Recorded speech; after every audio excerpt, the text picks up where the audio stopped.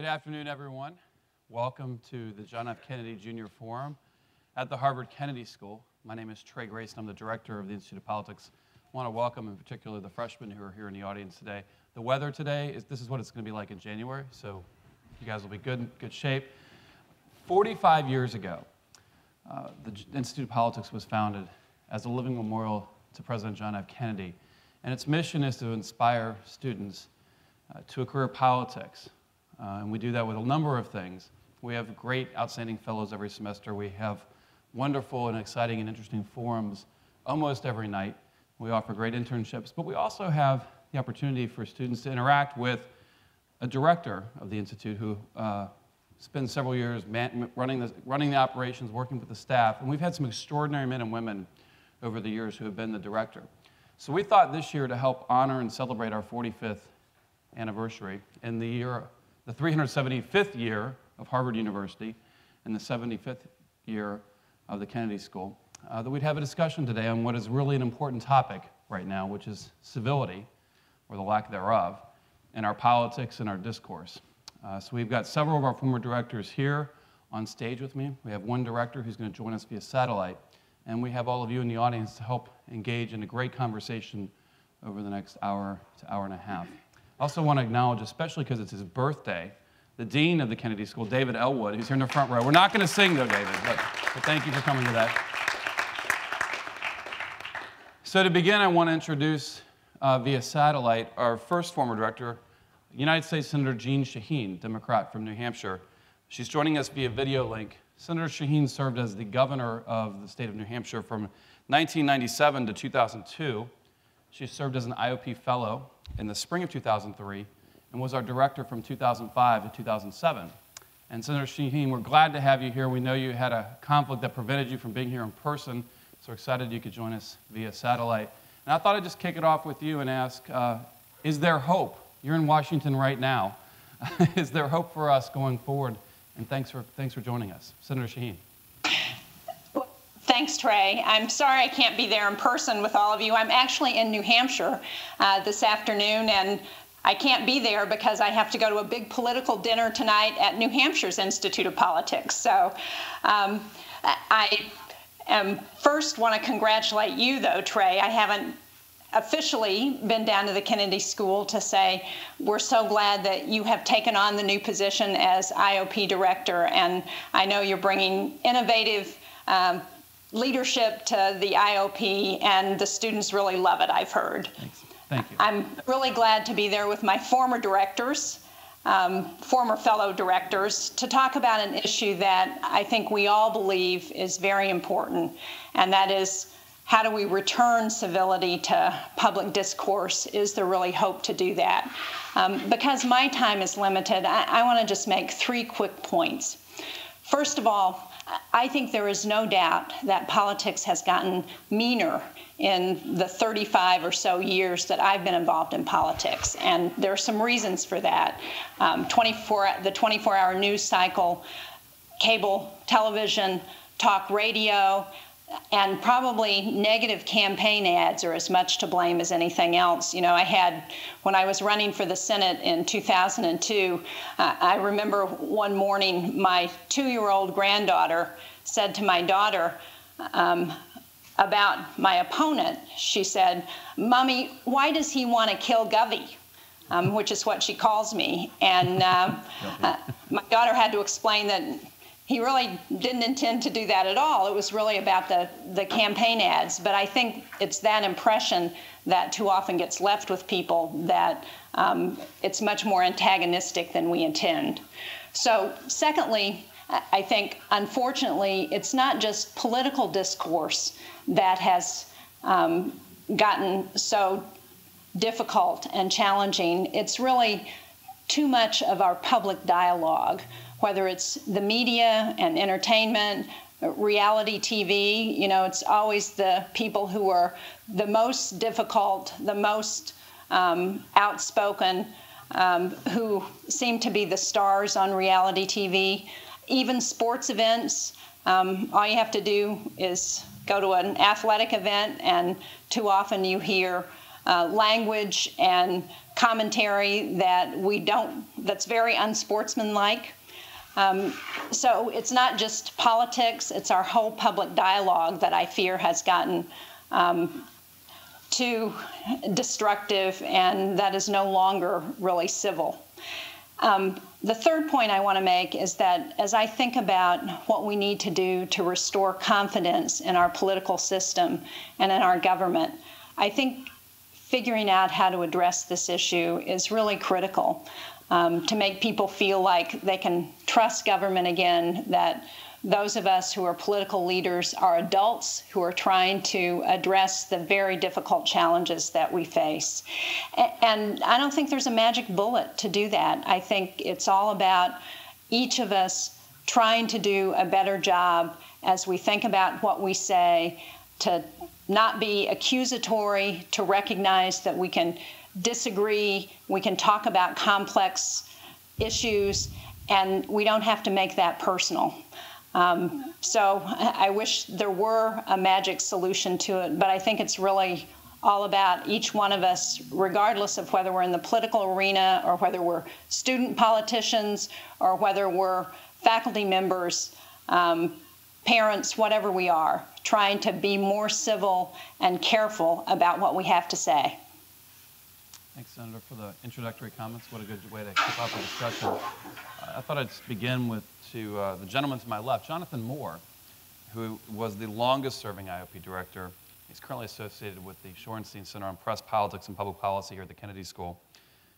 Jonathan served as a U.S. ambassador to the United Nations from 1989 to 1992. He was actually an IOP fellow in 1966 to 67 in the inaugural group, and served as director from 1974 to 1986. Jonathan kids me that I want to come close to breaking his record as the longest-serving director, but I don't want to actually break it, because then I will have been here too long as the director. So Jonathan, building maybe off what Jeanne said, or even just all the experiences of being one of the first groups of fellows here and a director for a long time, how's it changed? Do you see any hope, or is this maybe much to do about nothing? We've had a lot of incivility in our nation's history.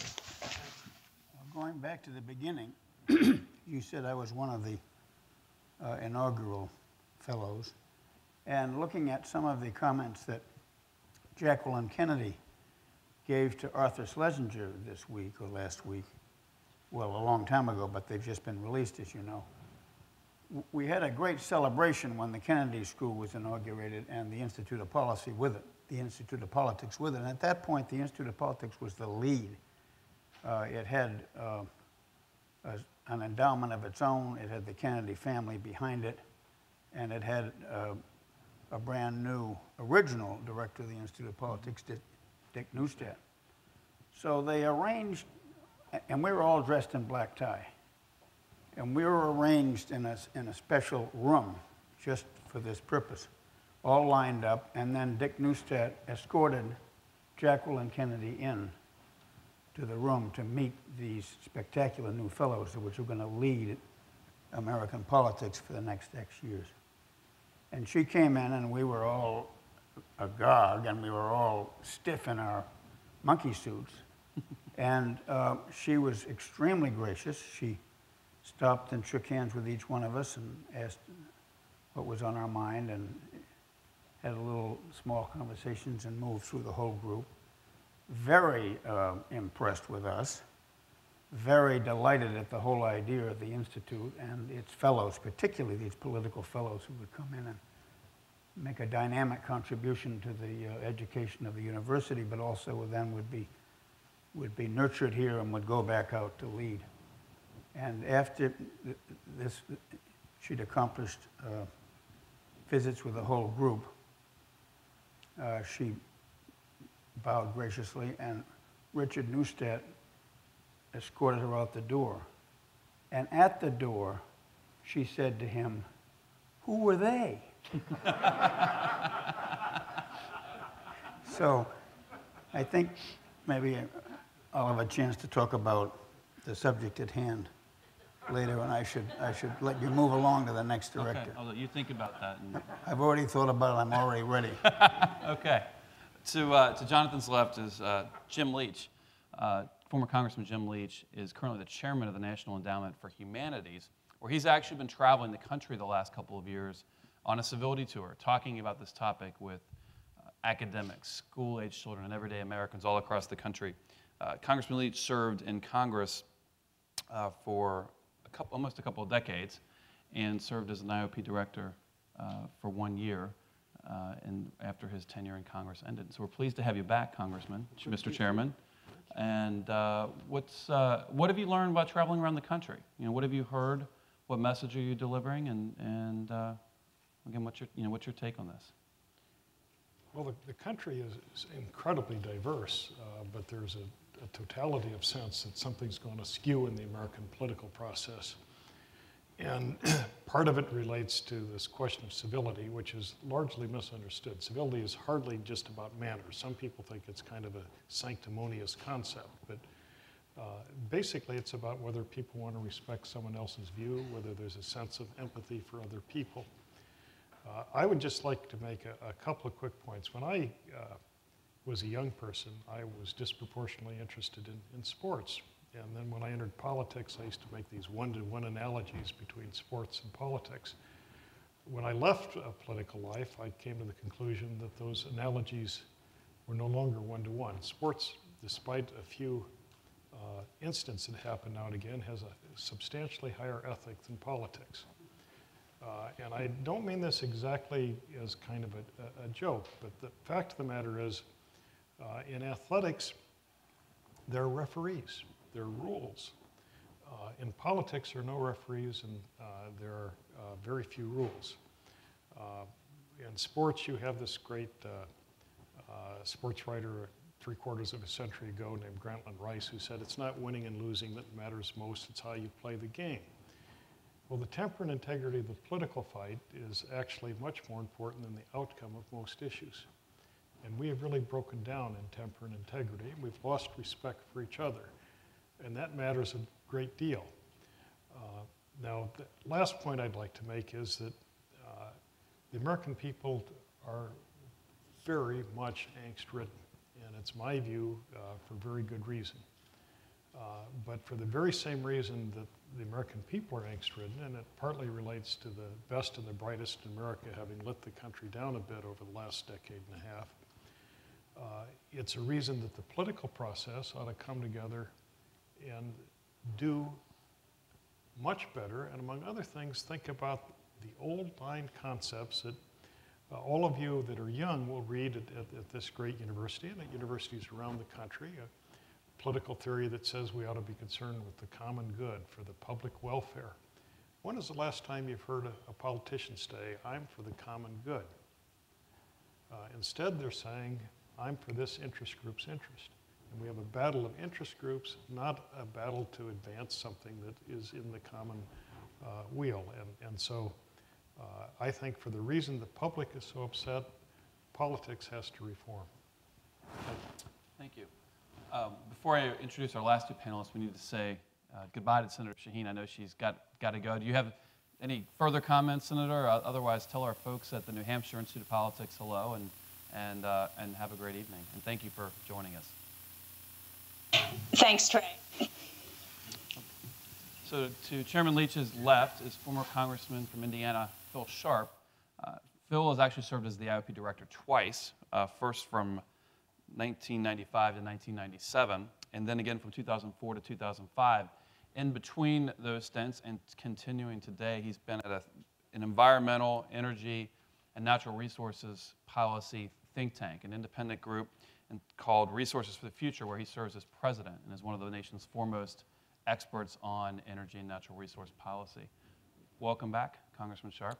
Thank you. I would just to point out something that Senator Jeanne Shaheen and you just mentioned as a part of civility, because I think civility comes and goes in families and churches and in places like that, and it certainly is at a low level in our public life at the moment. But the aspect that I would put a higher priority on is finding a way for us to have more intelligent conversation on the public arena and the public dialogue, as you were alluding to.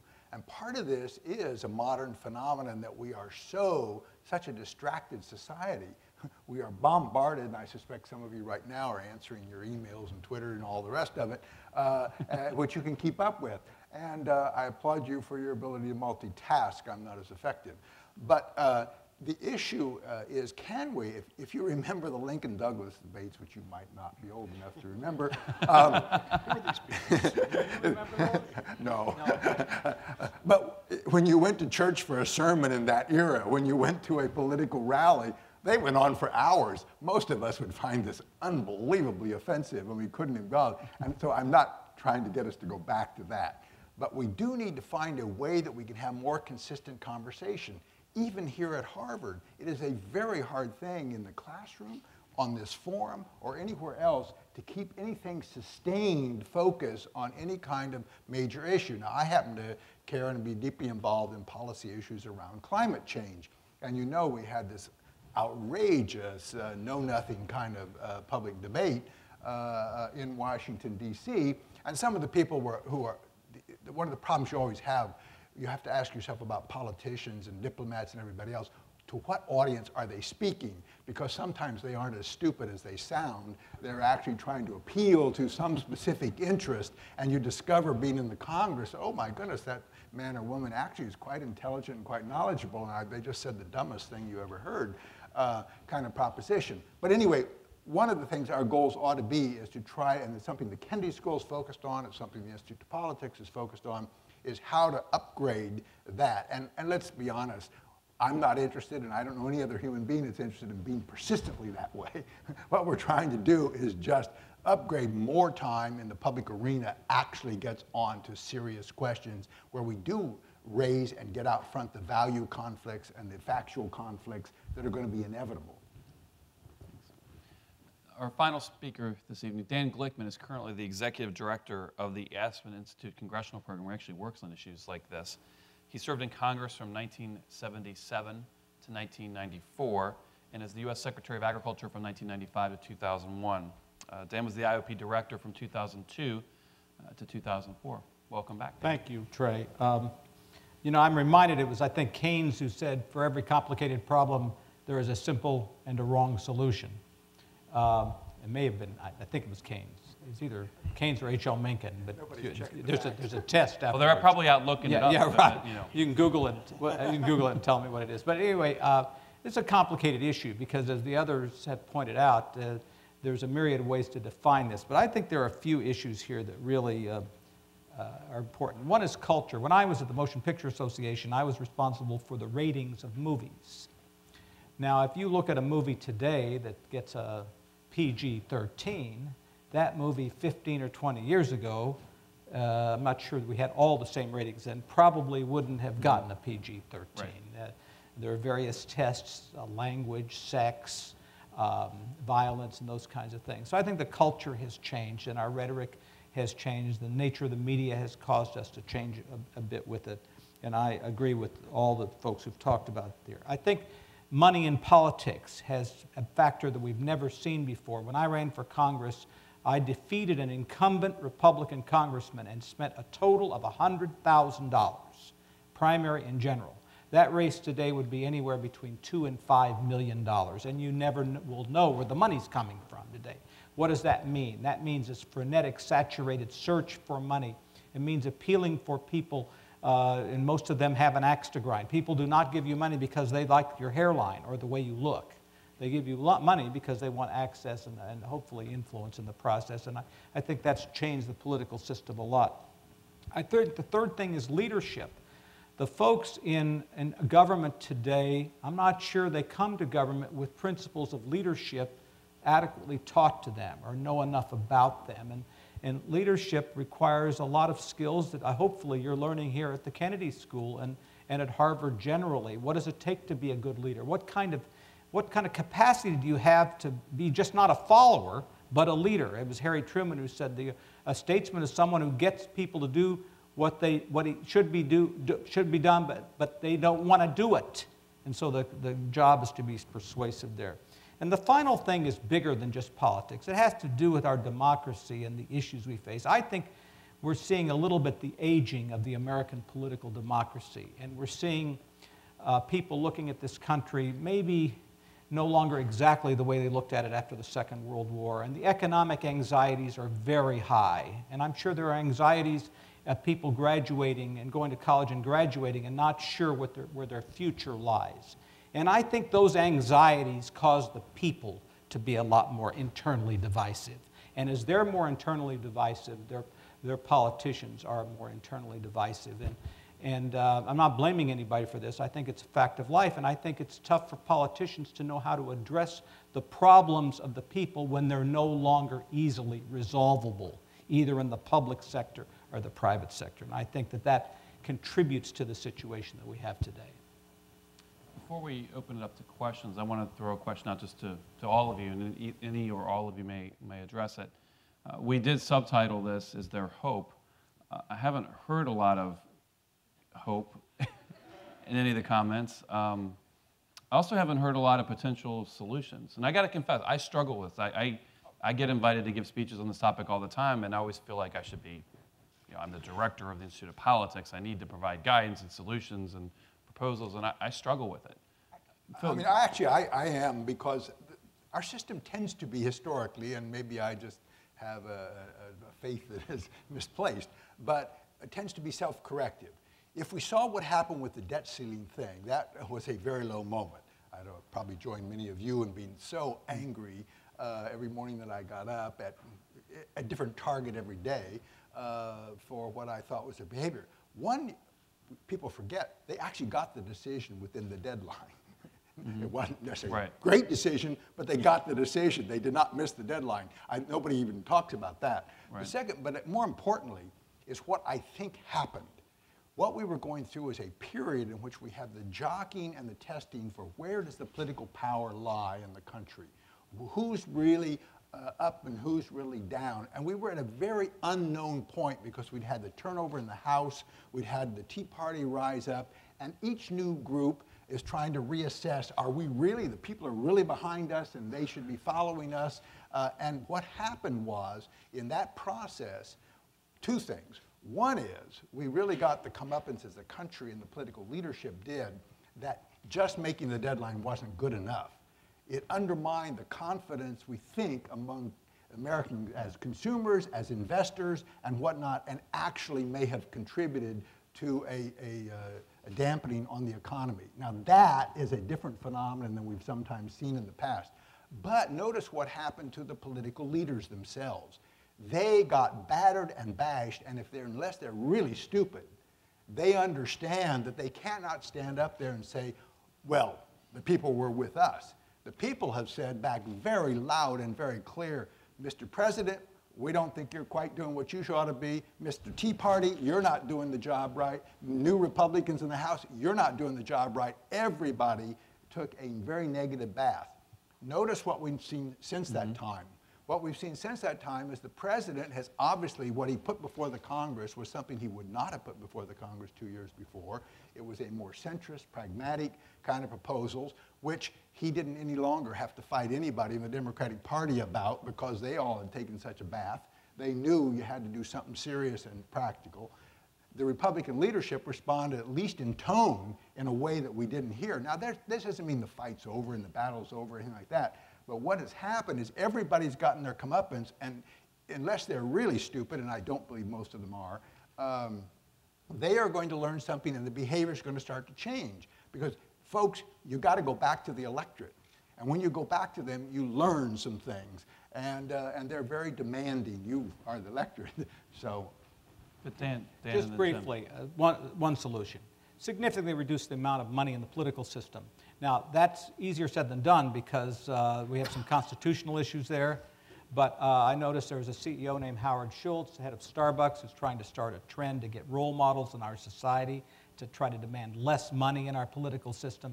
And it's pie in the sky, but I have to tell you that it's very hard to have a free-flowing political system that engages problems like education, healthcare, transportation, energy, if everybody is boxed into a system whereby they rely on massive amounts of money to survive. That's one thing. The second thing, this is a little more tongue-in-cheek, but I run this program at the Aspen Institute where I take members of Congress around the country and around the world to talk about issues. and you take 20 members of Congress outside of Washington, half Republican, half Democrat, they don't act like Republicans and Democrats anymore. So I've thought about, let's move the Capitol, make it a roving Capitol, move it all over the world. Just have this legislature meet lots of different places beyond Washington. So I guess my point there is it's not hopeless, but the problems of the country are so severe and serious, and we're in this global economy now where there's no longer capable of simple solutions, that we have to find ways for our leaders to address these problems. And right now, our system, there are too many disincentives to get them to address the problems. Sure, let's work our way back. Jim, Jonathan, then we'll dive into Q&A. Jim. Well, I want to piggyback a little bit on what Dan said. The money in politics issue is singularly significant. If you ask the public what's wrong, they say people aren't attuned to their points of view. This is true of someone on the left, it's true of someone in the middle, it's true of people on the right. And then you ask why, and it has something to do with the fact that Republicans and Democrats, for all the divergence, also have some commonalities. And one is that virtually everybody in Washington is deeply indebted to deep-pocketed institutions, whether they be corporations, unions, or individuals. And it's a very severe problem, and it's been magnified, of all things, by one of the greatest of all American institutions, the Supreme Court of the United States. And in this ruling, Citizens United, which has twisted the English language, that is, that's held that money is speech, and it's held that a corporation is an individual, therefore, under the First Amendment of the United States, you cannot stop a corporation from giving certain types of money in the political process. This has to be reversed, and it can only be reversed by the court changing its mind, by new members of the court, or by a constitutional amendment. And the public has to tell people that this truly, truly matters. And then there has to be something about public financing. And it doesn't have to be total public financing. You can have matching contributions of small contributors, but you have to change the money in politics issue. And if you don't, you have a nationalized polity of everybody in the process that become indebted to people with deeper pockets, and it makes a government that's not of, by, and for the people. It's a government of, by, and for those people that either control other people's money or their own money in disproportionate ways. And I will just end with this whole notion that there are some very unfortunate words out there, like communist, fascist, applied to an American political figure, or terrorist for that matter. By the same token, the worst lack of comedy in the United States of America can be very civil speech. And those of us that have served in Congress, and I'm sure I speak for all three of us here at this particular table, we walk back and forth the votes between office buildings and the floor. And the number of times we'll be walking in a group and someone will run up and say, Joe, good to see you. You know how we maxed out for you in the last campaign. Want to do more than that in the next campaign for you. And by the way, we have this really important vote tomorrow. We sure hope you can be with us and you'll vote the right way. And by the way, how's your wife, Sally? Well, that is incredibly polite. But it is totally uncivil because it is the implication of true coercion. And there's nothing more threatening than a coercive kind of notion that money implies a contract with the individual. And that contract isn't just the last gift. The implication is that it will become more the next time.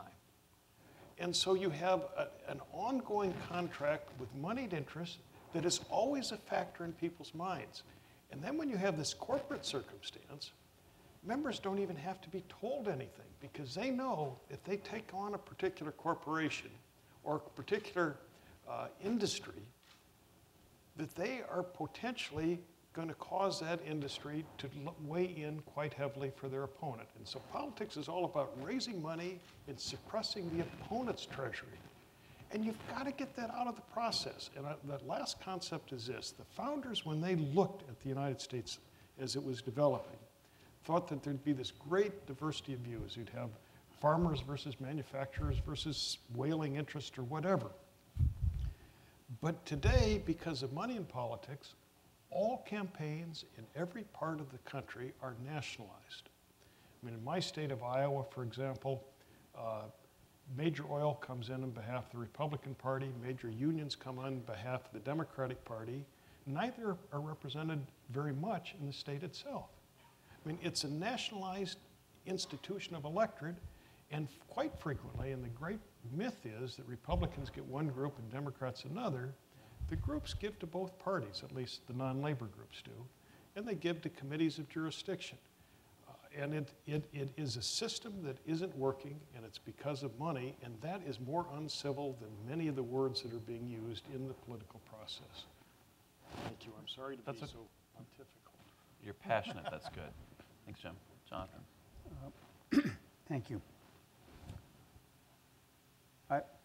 I wanted to explain my own focus on this issue of civility and incivility, because I think it's very important to understand it in terms of addressing your question of hope. The hope lies in, or the assessment of hope lies in not the bad language and the bad attitudes that we express in our public discourse per se. That's a symptom. That's a symptom of something else. If you look at polarization and incivility, and you recognize the very close relationship of them, they feed each other. I think polarization is more basic, it's more the cause, but it's reciprocal, the nurturing. And yet, neither of them, polarization and incivility, they don't exist as independent factors. Well, they're in danger of taking on a life of their own, but they're basically derivative. They're basically fed. They are basically the product of some very basic phenomena and forces in the United States society. And I just wanted to be sure, looking ahead and having heard my colleagues already, there's not going to be a problem here. They're already addressing it. That we not look at the incivility issue without looking at some of these fundamental forces and phenomena in our society, which have a very major influence on, and incivility is almost a product of them. And there are 5 I wanted to mention. One, money, which has already been mentioned. I mean, money in politics is just astounding. It's ubiquitous, it's dominant. I can remember you asked to look back to the early Institute of Politics. One of the first things we did when I was director, which must have been, in this case, 30 years ago at least, we had a major conference over a 3-day period on money and politics. And Ted Kennedy was very much involved, and John Gardner was, and Barney Frank was. And we were talking about, and the report of the Institute about the conference stressed this. Our politics is awash in money. And then there was some reform, some campaign finance ideas and initiatives. Well, we're a lot more awash in money now than we were then. The next point is empathy, also mentioned. This country now, it may not have less empathy than it used to, but it's certainly got a hell of a lot less empathy than it now needs. And I'm talking about a concern for the other. I'm talking about this being a truly egalitarian society. I'm talking about the need to recognize the common good, which has also been mentioned. But basically, this is caring about other people. And we have to do this in our foreign policy. I've been spending much more time on international relations and foreign policy than I have on domestic American politics recently. We've got to change our basic mode so that we are thinking about the interests of others in order for our own interests to be properly served. We are not isolated anymore. We have got to be constantly thinking of how those other people and those other interests, in addition to our own, can be served. We have a real problem with truth-telling. There isn't as high a premium on telling the truth as there was. There is hyperbole, there is exaggeration, but there's also disinformation and misinformation. And there seems to be the feeling that you can be pretty loose with language and the facts and the truth and get away with it. You're fairly immune from having to pay the consequences of speaking inaccurately, of speaking untruthfully. And there doesn't seem to be much of a problem in getting away with a major flip in your position on issues. Next, the whole question of solidarity and back to the common good. We don't seem to have a national cohesion. We seem to have lost a sense of an American ethos. We don't have that consensus here. We don't seem to have a feeling in the way we practice our politics that individuals and political entities of various political actors of various types do not seem to hold in reserve a portion of their energy and their efforts and their investments for the whole. It seems to me, and I haven't been active, I haven't been alive that long. I feel like I've been alive too long, but I'm not sure that this hasn't deteriorated also. A sense of what it is to be a nation, not just a collection of individual interests and needs and obsessions and ideologies and problems. What do we hold out to be sure that we contribute to the whole? This gets to the other again. All these issues are integrated, and they all have something important to do with incivility. And then there's the general point that has been mentioned about anomie. There seems to be a multidimensional anxiety in the American people, which comes from a lot of things. One is, the most immediate, the most urgent right now, and most powerful, is dealing with the economic crisis and the suffering and the prolonged and uncertain nature of that. But there's a lot more than that. There's a very difficult time dealing with policy complexity. There is really no ability to comprehend what the hell is going to happen in the future. There is the scariness of globalization. I think there's a lot of apprehension, a lot of anxiety, a lot of angst, which is built up as a result of these things coming together. And that makes people upset. It makes people fearful. And during such times, some of the more altruistic values of our nation aren't likely to get as much attention or as much priority. But this is exactly the kind of time facing the set of problems that we're facing that requires us to be more. This gets to the hopeful point. I mean, I think there's always hopefulness.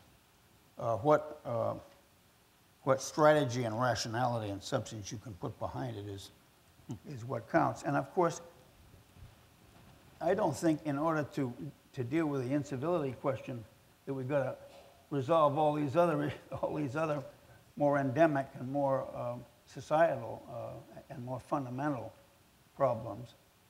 But we ought to keep them in mind and their relationship and their impact on incivility in mind as we attempt in more micro ways to address if we can. And I think we're going to discuss some more about remedies here today on the incivility side. Dan and Phil have quick follow-ups. Yeah. I feel it's important that we just don't go hand-wringing about America. I mean, this country is doing a lot of hand-wringing about America. I certainly agree with everything everybody said here about what are some of the problems. But the truth is, we have, and you folks have in this country, enormous tools that did not exist in the past in order to participate and to make a difference in multiple ways. And there are two very fundamental principles about this country that are very significant, and they help us endure through crisis and others. And that is the principle of openness in our economy, which we call the free enterprise system. It's not totally free, but it's an openness that you don't find in many societies. More and more recognize the value of that, and in the political system as well. And while we have these hurdles of money, and we have the hurdles of districting and some of these structural things that we think we ought to change, and it would be useful, the fact is those hurdles have been overridden in the last decade again and again and again on various issues when people got organized, and why they're even more effectively organized. Your generation, those of you younger than I am, a few of you might be actually older, they actually know how to do this in ways that some of us old codgers are trying to learn and figure out how to do it. And they can do it rapidly, and they're doing it rapid fire. And one of the problems is politicians are having to catch up with the fact that, hey, people can actually figure out and keep track of what I said 4 years ago. When I was in Congress, you could get away, to be honest with you, with an awful lot of what you said and did because there's nobody keeping sufficient track of it. Now, today we don't have the local political coverage that we need in our media that we should have, but man, everybody can know in 20 seconds, and partly that's a problem that people can respond almost too rapidly. But I would just simply, I wouldn't want anybody to walk out of here and think, throw up their hands, well, get out of the politics. The truth is, people can today have a disciplining impact on corporations in this country. More of them are showing some sensitivity to the environment and various issues, not because it's the way for them to make money, it's because it's a way, if they don't, it's a way to lose customers and investors. And even some of the Wall Street firms are saying, our new young people coming out of Harvard and other places are demanding we move more green. And so for our recruitment purposes, we have to engage in this. My point is that through the mechanisms of social media, through organization, a lot of this is old-fashioned, but some of it's with the modern technology, individuals and groups are shaping the political system, the corporate system, the union system, and all of these systems are being threatened. Now that is very unsettling to an awful lot of people. That this can happen, and it won't all go well. But the truth is that we are not in a rut. We can't get out of it all. The rut's in the head, if it's anywhere in this country. I kind of agree with Phil. I'd like to really agree with Phil, but I'm not so sure I agree with Phil. First place, our political system was designed to stop things. We have something called separation of powers. It means one foot is on the brake and one foot is on the accelerator at all time. That's what the Founding Fathers wanted. But in a global economy, when we're competing against the Chinese and the Indians and all sorts of new players in the world, and when it's really hard to get anything done, and then you add money to the equation, separation of powers may not be the greatest system in the world in the way we're doing business, and it may actually stop things. And so I think one of the interesting parts of this is to discuss, are there changes in our political or our constitutional system that may make sense in this modern world? And that's meant as a constructive solution. Two other things. I think it was Jefferson who said, against the assault of laughter, nothing can stand. The truth of the matter is that we need to lighten up as a society a little bit, and our political leaders need to lighten up, and the corporate leaders need to lighten up and realize that while the problems are severe, that in fact a little bit of self-deprecating humor in our system goes a long way. And the final thing I go back to is leadership. The real take is over the long term, where we educate people to be leaders in our political system. Leadership skills are not necessarily prime to be a politician today. And that's at all levels. That's at the executive branch, and that's at the legislative branch, it's at the state government, anywhere else. And I think that's one of the chores of places like the Kennedy School, is to find ways to train leaders who will then go into the political system, especially at the elected level. I think that's a good note. People in the 1950s, The same language was being used as a criticism of the United States government. The same language was that you couldn't run a modern economy with separation of powers. You couldn't defeat the communists with separation of powers, and we did both at the end of the day. The impatience with this political system is enormous historically. I'd be very careful about making fundamental changes. I think we're revving up right now. What I want to do is invite the audience to come participate in this civil yet interesting discussion. We have microphones, we have 4 microphones in the usual spots. I want to invite you to come forward. As always, as these directors well know, having moderated many of these events, we have 3 long-standing rules when it comes to questions here at the John F. Kennedy Jr. Forum. First, identify yourself and your affiliation. Second, a question does not contain a speech, it contains a question. And it ends with a question mark, and it only has 1 question inside of it. I realize that was probably 4 rules. We're going to start over here to my left. Hi, thank you all for coming to speak. I was very informed. But I'm Christine Hurd, and I'm a member of the college. And I watched the GOP debate on Monday. And besides the fact that Rick Perry can't be bought for only $5,000, I mean, there was a lot of interesting things said, but the most thing that interested me that I was wondering if you could comment on was that the people that asked the questions through Twitter and Facebook all seemed very, very reasonable. They all seemed like people who cared about things, and maybe they're not the same things I care about, but they did. But it was the candidates that were the ones that kind of ran away with it, and I was wondering why you thought that is, and what can people do so that they are heard? It's a great first question. Anybody want to take a stab at that one? Well, Jim's leaning forward. As a Republican, let me give a mathematical explanation, if that's at all possible. And I've been using this for quite a long period of time, but if you take America over the last generation or two, we're about a third Democratic, a third Republican, a third no party. Half of a third is, of course, a sixth. So a sixth of the American people control the Republican Party, a sixth control the Democratic Party, that is, their candidates, et cetera. But if 1 in 4 participate in a primary process for legislature, at most, it's usually 1 in 8 or 1 in 12. But a big primary is 1/4 times 1/6. That's 1/24 of the American people. Now, the reason I raise this is, when candidates are being selected in parties today, it's a very small percentage of the American people that are participating, and that small percentage, you ask who it is. On the Democratic side, it's frankly been quite consistent. It's kind of an old-fashioned liberalism. On the Republican side, it's consistent in that it's conservatism, but it's shifted from Goldwater economics to kind of a social conservatism. So to get a nomination, these candidates in both parties, but this particular election, there could be no primary for the Democratic nomination. That is, it could be the president will just be the only nominee or the only candidate. He might have an opponent. But people are trying to appeal to a very small section of the American people. And these candidates are speaking to that section of the American people. If you're not of that section, it might seem that they are not speaking to you. But that is the way the candidate selection process works. And the only answer to that is to expand the number of people that participate, or conceivably, and it may well be broached in this coming election. In fact, I will say to you, I predict very strongly that it will. We are very likely to have a very large third-party movement in the next presidential election.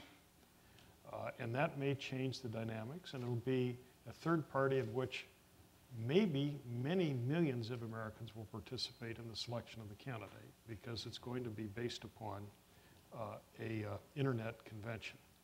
And that is going to be novel in the history of the United States, based upon technology, and in this particular case, there are some very professional people behind it.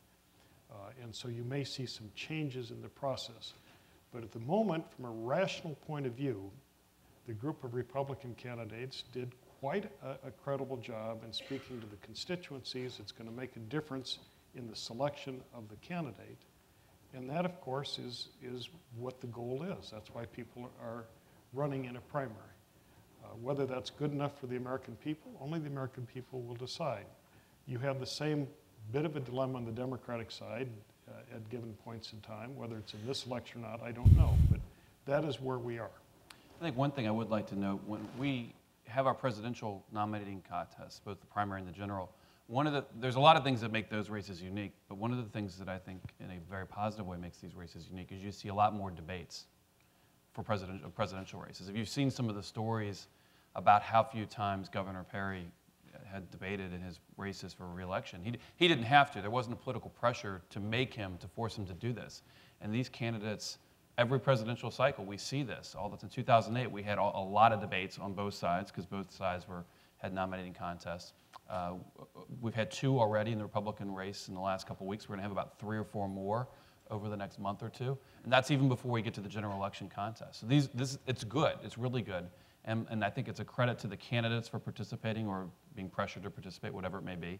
And I think your comment about the questions, the media, you're right. In the media, what they were able to do is use social media to bring audience members from around the country, around the world.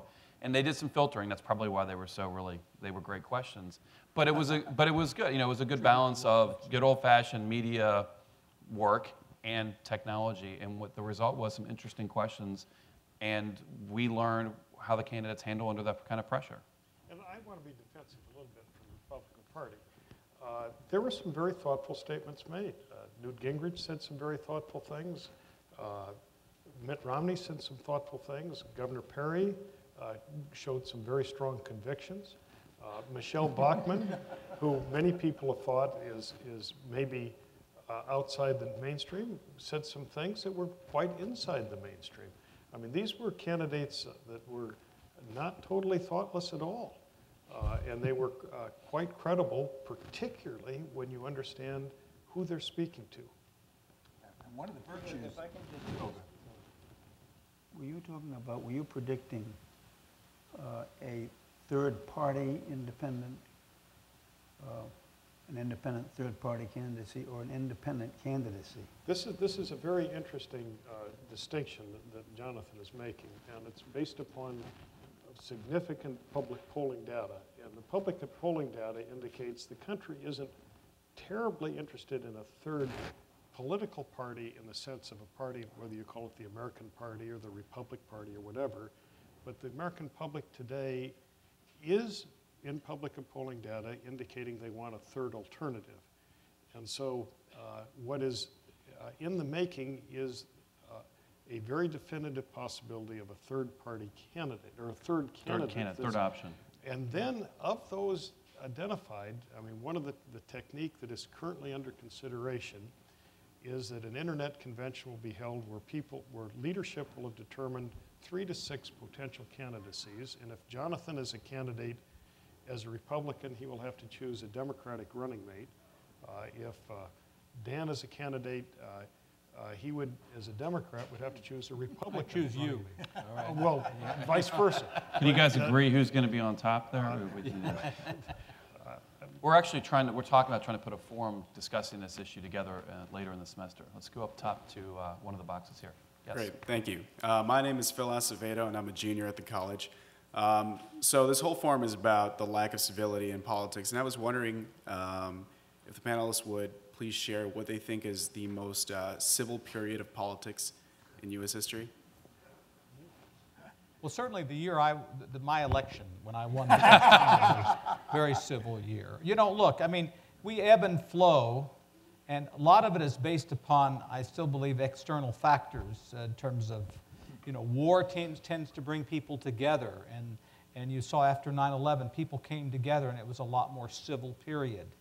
Economic anxiety, disruption of the economy, loss of jobs, that causes the public to look to their government for actions, and when they don't see it and they see a lot of fighting, they think the system doesn't work very well, and it kind of feeds on itself. And then we've talked about some structural reasons why it continues to fester. I think that when you have strong presidents that can set the example and lead and really pull, there's only one elected official for the whole country. That's the president. So when you have strong presidents that come together, like, let's say, Roosevelt did during the 1930s. There was a lot of uncivil talk about him, but he coped with it very well. That was the difference. And Ronald Reagan, among Democratic circles, was viewed as a pariah, but overall, the politicians were smart enough to know that he was very popular, he had a great sense of humor, and he coped with it very well.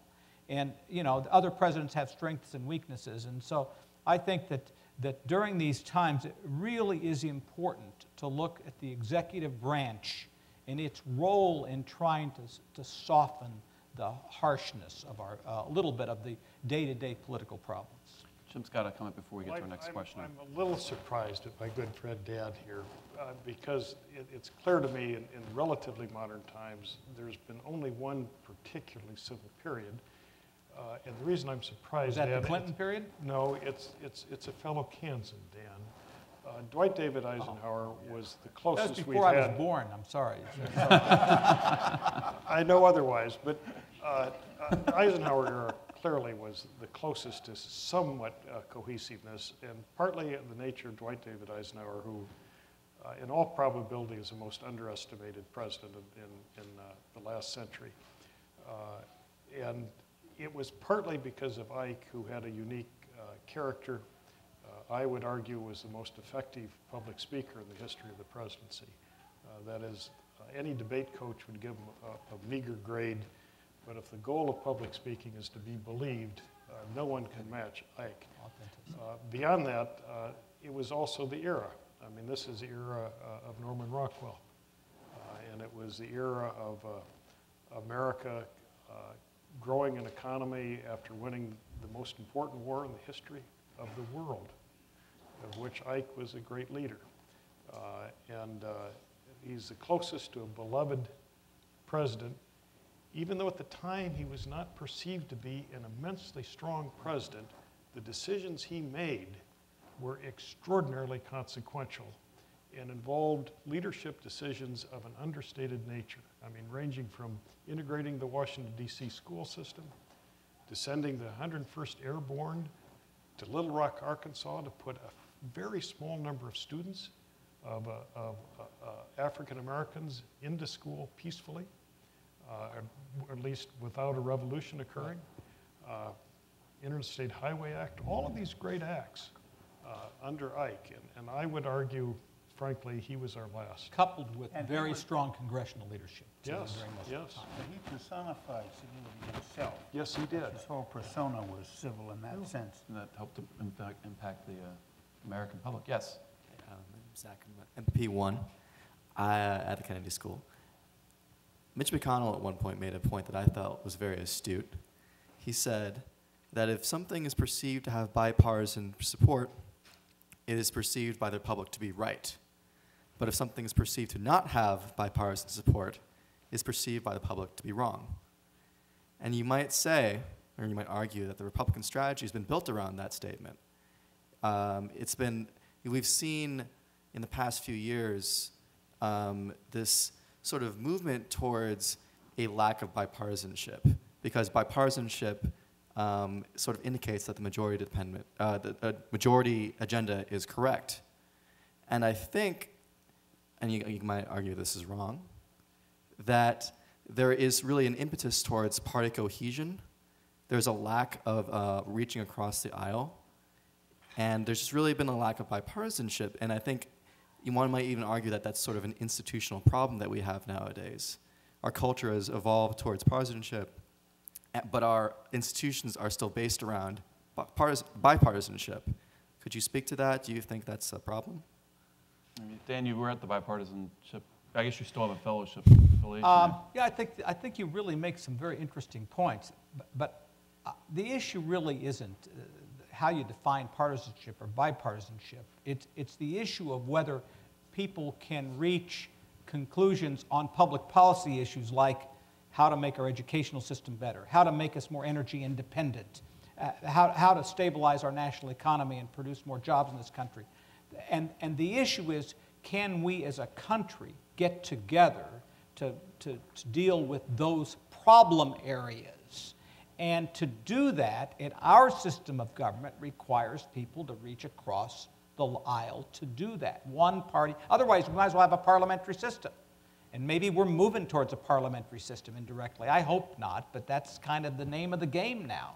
And so I guess my point in all this stuff is I call it less bipartisanship than I call it solving national problems. And that is why I think what frustrates the people, that our education system, particularly K through 12, is getting worse, not better.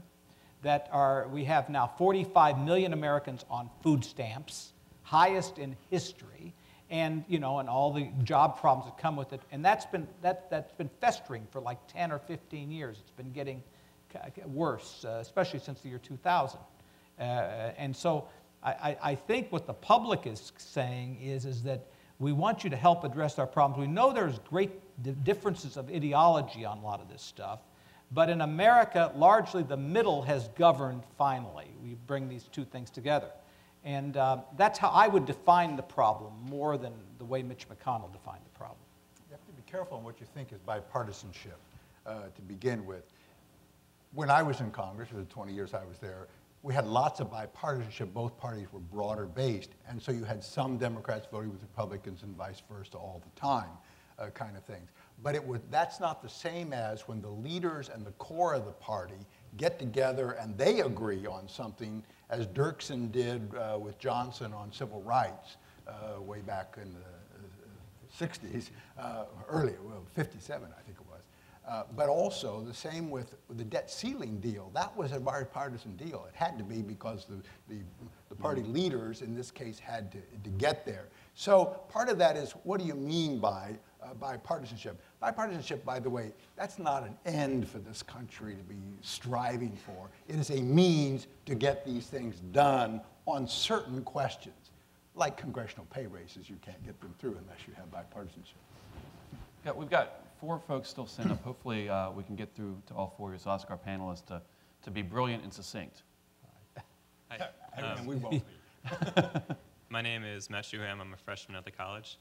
I thought it was interesting that the Citizens United ruling came up again, because I was at a panel last week and the same ruling came up, even though it was a different topic. And I think I can make a pretty safe bet that it's going to come up plenty of times in the year ahead. It seems like the Tea Party was a reaction to what people viewed as maybe a corporatist influence in politics. And even recently, there are a lot of politicians saying, if I could get along without asking for corporate donations, I would, but then I would get beaten. And when the Obama administration came in, they said they were going to try to publicize the lobbyists that came in. It didn't really happen. And it seems like a lot of the issues with partisanship and with civility would be greatly assisted if there wasn't such a big corporatist influence in politics in the first place. What are some moves that can be made so this democracy can actually be more of a democracy? Phil's got one. We don't have to wait for the Supreme Court. We don't have to wait for the Congress. You and others, and some surely you're doing this, can form organizations which follow major corporations and major labor unions and push and press them to publicly indicate how they will restrict and how they will govern their contributions. Go after the source. And you can do that, and some of them are going to discover it's very politically and consumer-wise painful to get themselves too locked into one side or another. Won't work perfectly, but I'll bet you'll have a lot more influence on that than you will on trying to get this U.S. Congress to do it. We've seen some success. I mean, Target, as I recall, was targeted, if you will. Because of shareholder proposals and the ability to influence annual meetings of corporations, there are ways to get at this problem. It's certainly one way. Do it now, because it sets up a defensive kind of view of corporations as they decide, or, by the way, labor unions, because they can take, under the new rules, they can take the union dues, which they couldn't do before, and just use them how they want. So put them on the spot now, and that will have an influence with others when they see that one of the corporations is a target. They don't want to become a target. Some of them may not care, but. Yeah, and I think earlier they talked about the amendments and things like that that could be in the long run solution, I think, to your question. Yes. Hi, my name's Nathaniel. I'm a freshman. So I know you guys have said that civility kind of comes and goes in Congress, but it's also true that now is a relatively uncivil time, but there are still some things that are off limits, like caning people. So do you guys think that kind of on net we are trending towards kind of more civility in politics? Or do you just think that, things haven't gotten as bad as they were in the, 19th century? That might be one for Jim. Well, we all know in the 19th century had the two seminal examples, one of the Vice President of the United States shooting the former Secretary of Treasury at the time dead in a legalized sense of incivility. That is, it was legal in the state of New Jersey in which the duel occurred. And then the caning and 50 years later of a House member over a senator. Now, many in the House thought this was a high moment of the House, but that is the type of thing that we would not have today, we hope. But when you get feelings so intense, we did see the shooting of a lovely lady, member of the United States Congress, and that is not unrelated to the incivility in American society. My own personal sense is that all of us that lived through the last generation or so in American politics have seen things get worse in terms of feelings and tenseness. And there's just no semblance to the time Dan and I came into the United States Congress the same day. From what the era that we came in, Phil was almost there, but he didn't quite make this elite class. I was there before. He's a much older senior fellow. But things can change. I mean, one of the things that's interesting to me is sometimes when I feel downhearted about the Congress, when I walk up to the Hill, I'm amazed how many people I know that I truly like in both political parties, and I think are really decent people. And then I've met some of the new people that some in this room might say, gosh, they're kind of Tea Party, or gosh, they're way too far to the left. As individuals, they're surprisingly fine people.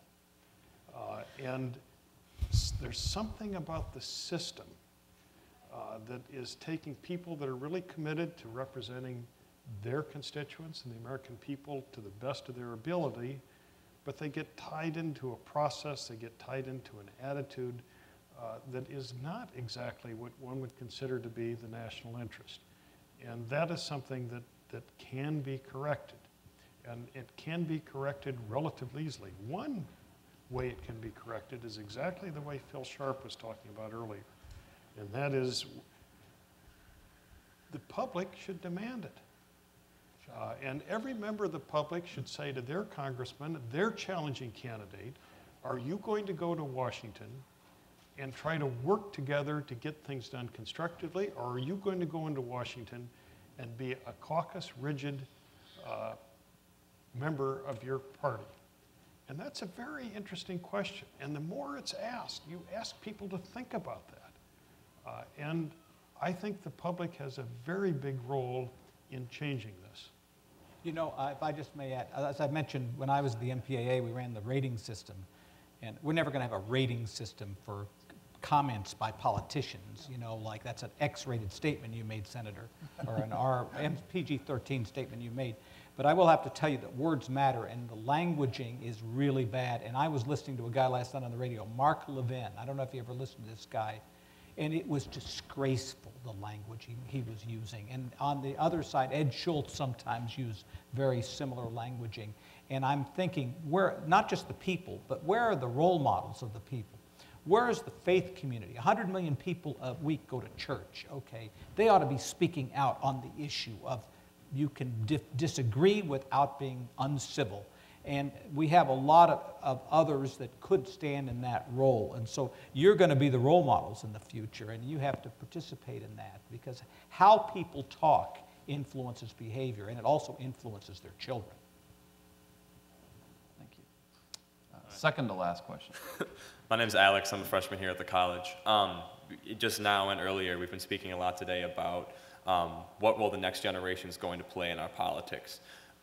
I mean, obviously, you're probably biased as you were leaders here at the IOP at Harvard, but do you view our next generation as generally apathetic toward these issues, or do you think that we are going to resonate some of the changes and solutions that you've suggested today? I think the worm is turning more towards student activism and engagement, at least with respect to in community. I haven't seen it as much in the political system, although the Obama campaign in 2008 did bring a lot of people out. I don't know how that's going to sustain itself in the next year on either side of the aisle, but I think the evidence is pretty clear that impact on community-based activities is rising rather dramatically, service and other kinds of things. I think that's fine, but I also think it has to be in the political system as well. So one of the things that gives us hope at the IOP and everybody on the stage, and probably most people in the audience, that historically transactional costs, the cost to get young people engaged in campaigns, were very high. And with the growth of technology, with the growth of social media, the growth of databases and computers, you can get young people engaged in politics, and then those voices can demand a different type of politics. So if you're running for office, you ignore the young voters at your own peril.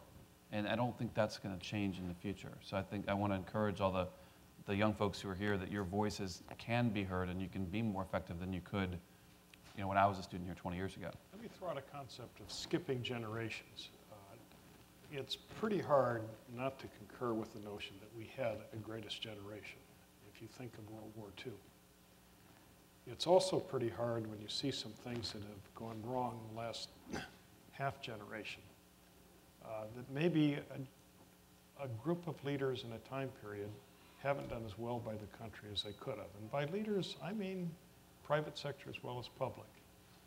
And so the case for a new generation of leadership is truly profound. And when you ask this question, the only response I can give you is, A, it's hard as an observer, as a former teacher, not to be optimistic, and B, nothing could be worse for the United States than if your generation did not get actively involved. And so you have a citizenship responsibility to be exactly energetic.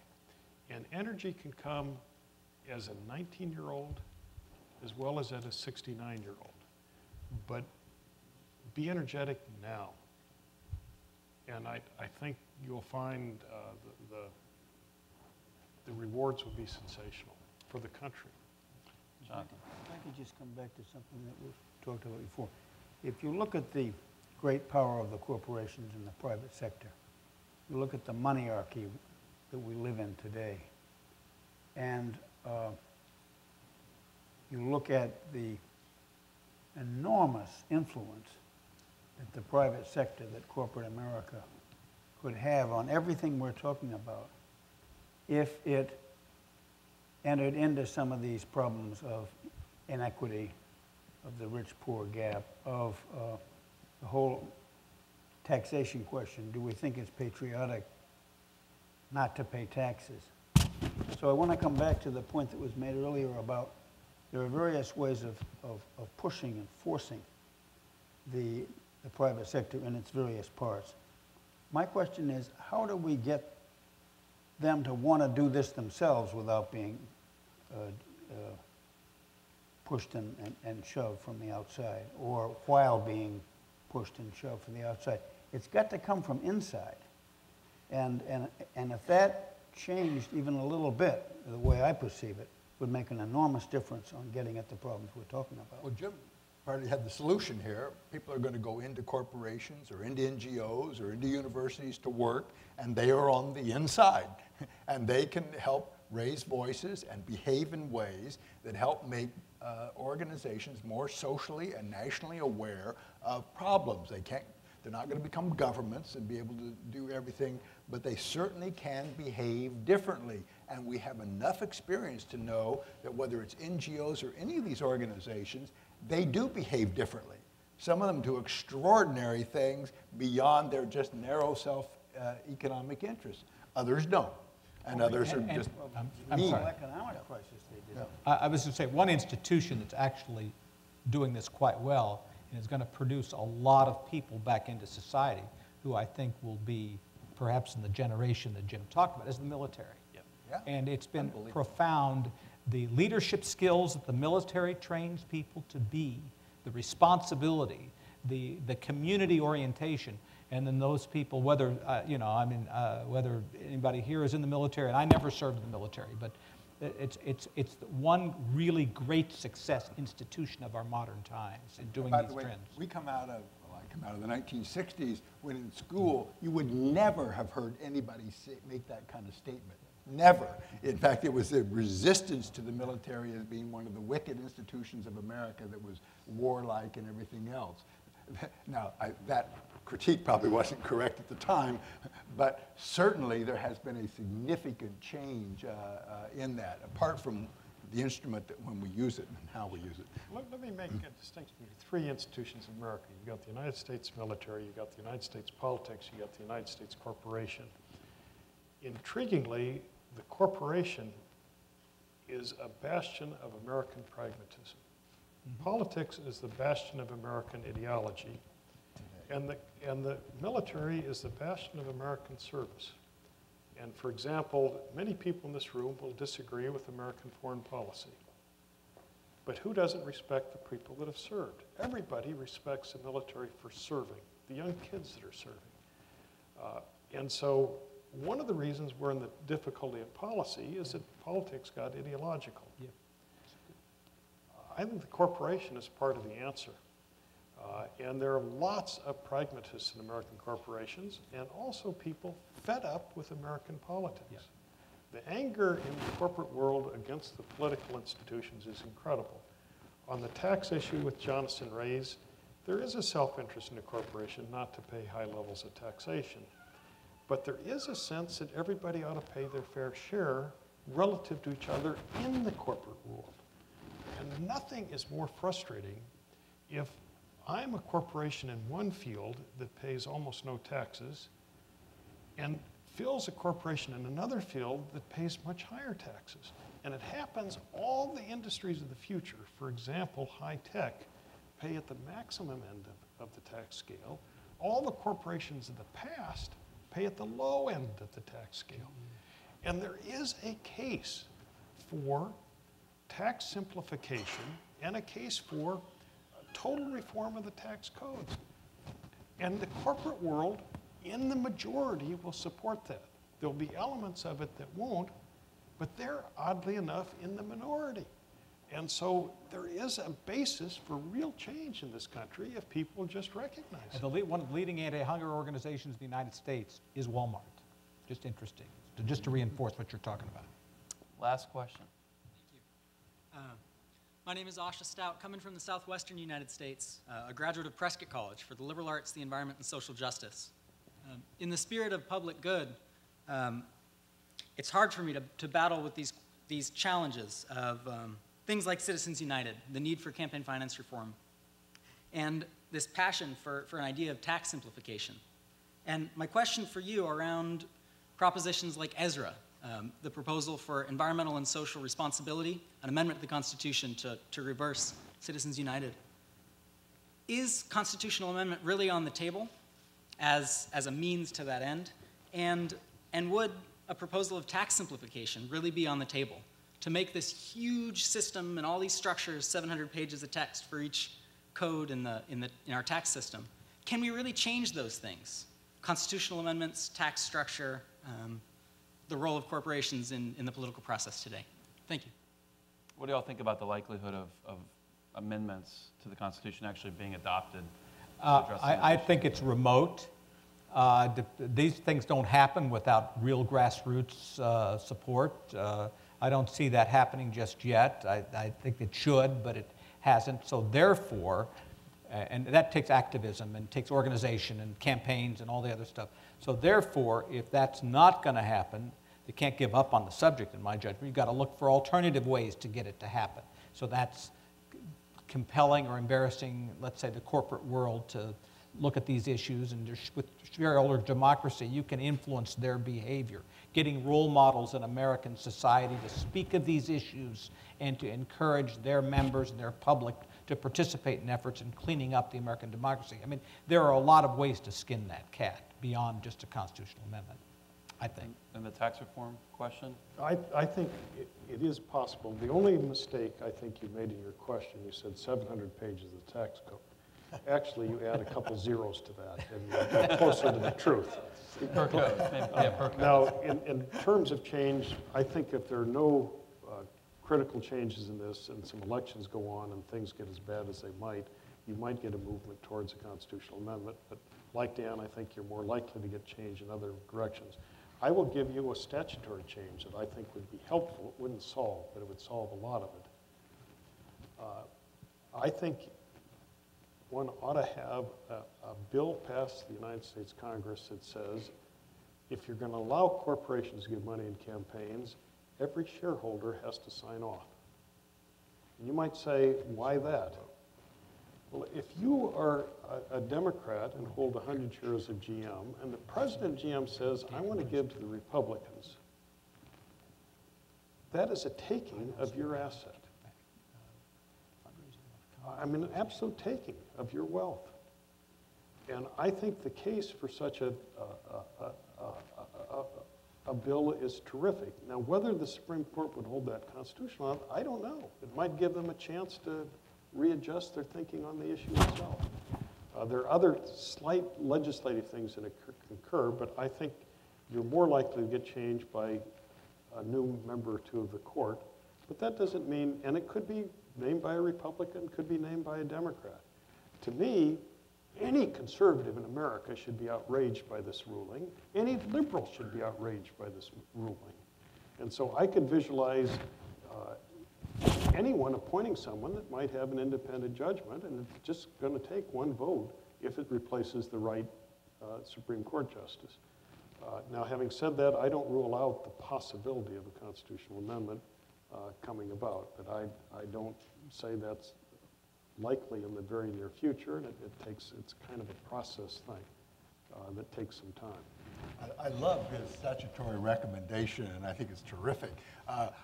Probably a more pragmatic approach would be a majority of stockholders or a majority of union members or 2/3, something that doesn't have to be absolute. But I will say on the tax reform, I believe we're actually building up to a major restructuring of taxes in this country, whether it will happen or not. So it is important for you and others to begin in that conversation. It obviously is not going to happen this year, although they may take a few steps. But I think there's more and more worry that we've simply got a tax code that is inappropriate to the modern globalized economy. And so you've got to begin doing that. And we went through tax reform. Actually, I was a Democrat in the Reagan administration, and we made major simplifications. I didn't agree with all of the changes, but it was impressive what happened then. And then everybody on the Republican as well as the Democratic side went back to the same old thing of, well, we'll use it as a social engineering mechanism, and so we've got provisions in there for everything under the sun. One of the things I've thought about, why don't we ban congressmen from raising money when the Congress is in session? Now, that may mean the shortest congressional sessions in the history of the world, but not a bad thing as a Republican. You know, limited government. But anyway, I mean, I'm just saying that may sound flaky, but there may be ways to try to deal with this problem a little bit. That's how state legislatures mostly do with the situation. Well, we want you to continue this conversation about this topic and a lot of other topics. We're having a reception as soon as we finish here up in the penthouse, which is on the top floor of this building. If you've never been up there, don't worry about it. Just follow the crowd heading up there. And we can continue conversing about this. We can talk about some of the great forums we've had at the IOP over the last 45 years and some of the great things that are going to happen over the next 45 years. Now, two things we are going to talk about for next week. I want to encourage you to come back. On Monday, we're going to have a panel talking entitled Inside the Arab Awakening. We saw what happened in the spring. We see what happened, frankly, every day. And so we've got a panel of experts from campus talking about this. That'll be Monday at 6 o'clock. And then Friday, next Friday, a week from today, at 4 o'clock, same time, same place, the president of Chile, President Piñera, is going to be here in the forum. This is going to be a packed house. So this is a lotteried forum, which is kind of unusual for us. The lottery is still open, and I want to encourage everybody to visit the IOP's website, iop.harvard.edu. The lottery closes on Tuesday, the 20th at noon. So anytime between now and then, we want to encourage members of the public, students, undergraduates, graduate students to enter the lottery. That's going to be an exciting event this coming Friday. So go upstairs when we're finished here. And so to conclude, let's thank these men on the stage. Let's thank Senator Shaheen for tonight and for their service and for their commitment to the IOP. Thank you. Congratulations.